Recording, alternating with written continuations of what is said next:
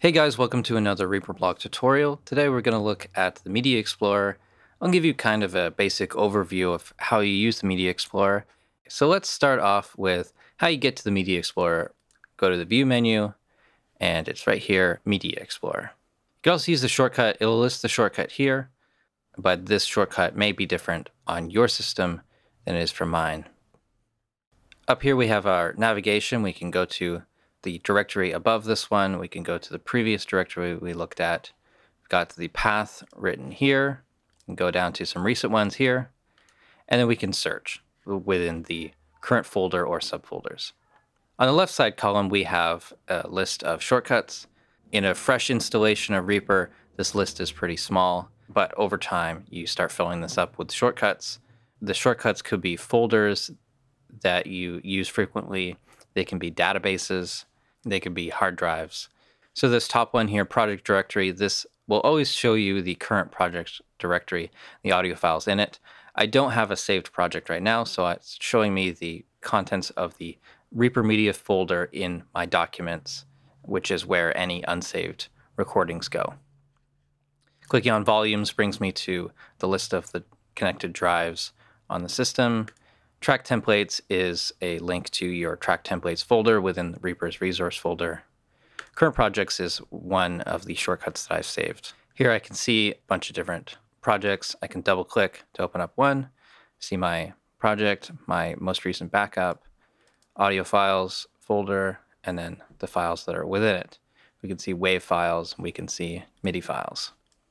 We also see the basic properties of the item, this file size, the creation date, and type of file it is. You can right-click in the columns to show and hide, and you can click and drag to reorder them. You can also sort descending, ascending for any column. We can filter this list with the option up the top. We can type in .mid. It'll just show us the MIDI files. We can type in GTR. It'll just show us the guitar files. If we right-click here, we see our main menu for the Media Explorer, and there's a lot of different options here. I'm not going to go through them all. Something I'd like to bring your attention to is the search options here, search metadata. This will search within the files for the different tags that you can apply, such as artist and album information, the genre, and the BWF comments, which are often used for sample libraries. Let's go to my database for sample sound effects libraries. And I'm now browsing a database, and I'll explain databases in a moment. You can see here that there are different columns now, and some of these items have descriptions, such as this is more information about this gun sample. If I'm looking for bolt action, this item, well, all of these will pop up in the search, even though the file names don't have the word bolt action in them. Now, to preview a file, we can just press spacebar. Or there's transport controls here, play. We'll keep playing from the beginning. We can pause it. We can stop it to go back to the start. We can repeat the entire file or a selection of it.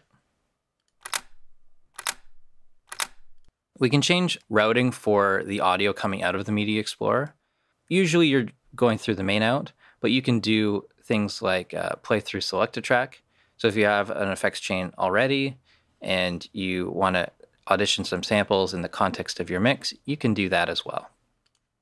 Next up we have Autoplay, which will automatically play as we go to the next file as soon as we click on it. Right?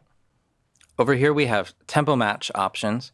We can match the project's tempo, or attempt to, half the speed or double the speed. We can also adjust the pitch, and over here we have a volume for our preview. So we can turn that down. We can adjust the pitch up. Play that again.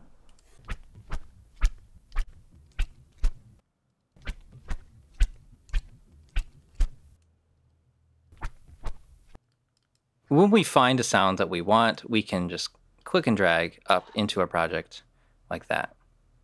And often when I'm working with the Media Explorer, I have it docked. So I right-click in some empty area of the Media Explorer, and then I dock Media Explorer in Docker. And this is how I like to work. Totally up to you how you like to work. Another thing we can find in the options is what happens when you double-click something. So we can insert a media item, or in the case of a project file, we'll open that project. We could start the preview, we could do nothing. And then when we're inserting a media item, should it go to the selected track? Should it go on a new track? For projects, should it open in the current project window? Should it open in a new tab? Or should it insert the project as a proxy file? I like it set up like this, but often I'm switching between insert on new track or insert on selected track. So I'm going to go with insert on new track. And now I can click this, double click, and it's going to put it on a new track wherever the cursor is. And I'm going to turn off autoplay because we don't really.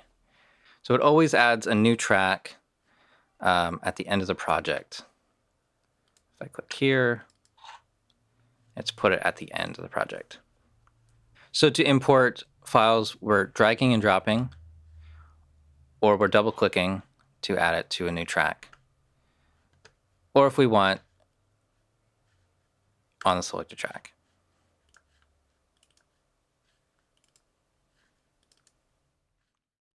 So before I mentioned databases. So a database is a collection of files. You are collecting things that are similar, and so that you can access them more easily. You can browse with the BWF description, and you can also insert a custom tag. So custom tag is just double clicking. This window pops up and you can just type in whatever you want. Nice. There you go. So this is a searchable tag. It doesn't do anything to the actual file that's on the hard drive. So it's not a way to add metadata to your items, but it's a way for you to easily search for things. All right, so how do we make a database? Right click here, create new database, and we'll call it, it doesn't matter what it's called, but I like to add in the prefix DB just so that it's organized. So I know that these are databases. So once we have a database, here we can add a path, we can add in an individual file. So I'm going to browse some stuff on my drives. For example, here's my sample library. I'll take this one here, click open, and now it's going to scan the database. You can see just how fast it is to add items to a database. And once things are searched and organized, it's so fast to actually search for things. So it's making that database, and I can add more folders to this database if I want. And if I change these folders on the drive, I can scan for new files. I can scan and reread all metadata. So if I've updated my metadata, tagged them in an external program, I can update all of that stuff.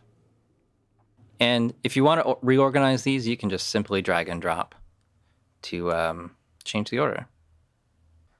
So back to our database, we've got all these files, and most of them do not have any tags.